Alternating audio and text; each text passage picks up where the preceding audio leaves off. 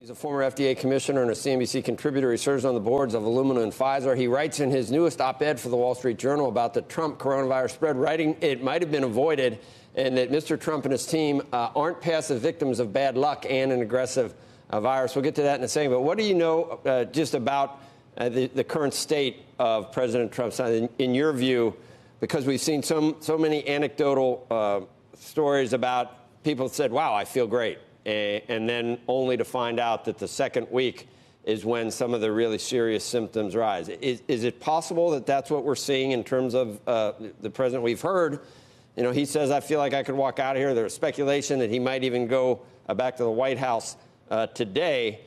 But knowing what we know, Scott, does that make sense? Did he get early enough intervention with some of that stuff, remdesivir and the Regeneron, to where he may not experience that what's not a favorable outcome that we've seen?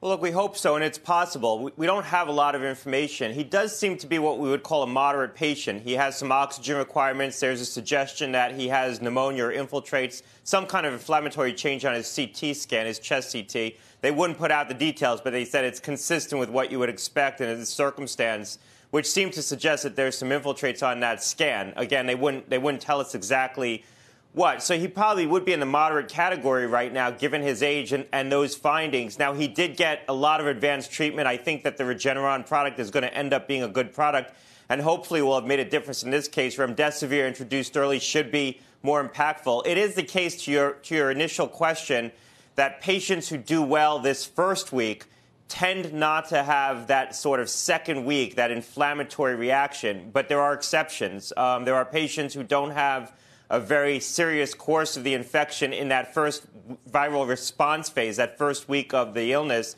and then they'll go on to have that post-viral inflammatory phase that we worry about. But, the fact that he does look like he's improving this week and he hasn't had very severe illness this week does suggest that his odds of having a bad second week is lower.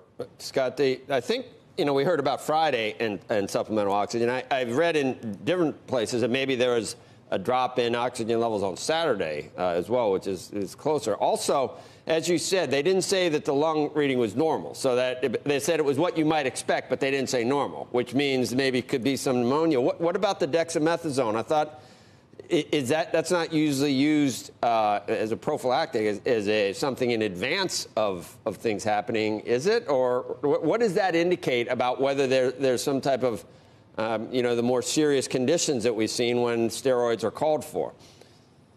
Yeah, so it's consistent with that he's sort of in that moderate category. He's desaturating, he has low O2 sat, he does have some inflammatory changes on his lungs. The dexamethasone would be indicated in that setting. So dexamethasone is indicated for hospitalized patients who are requiring oxygen.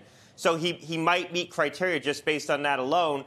And their threshold for using it might be a little bit lower, because the reason you don't use it typically is you want to give it to patients when they're having that inflammatory response, but you don't want to give it to them when they're still fighting the virus, when they're in that direct viral fighting phase of their response, because the steroids themselves could perhaps diminish the body's ability to react to the virus, to actually fight off the viral particles. So you want to wait until you've mounted a fight against the virus, and now you're having those post-viral inflammatory changes. But given the fact they introduced remdesivir early, which is going to have direct activity on the virus, and given the fact that they introduced the antibody early, which again will also have direct activity on the virus, they might have been a little bit more confident at pushing the steroids a little bit earlier, because they said to themselves, they don't need his immune system to do all the work fighting the virus, because they've given him a lot of medicines that are going to do some of that work for them.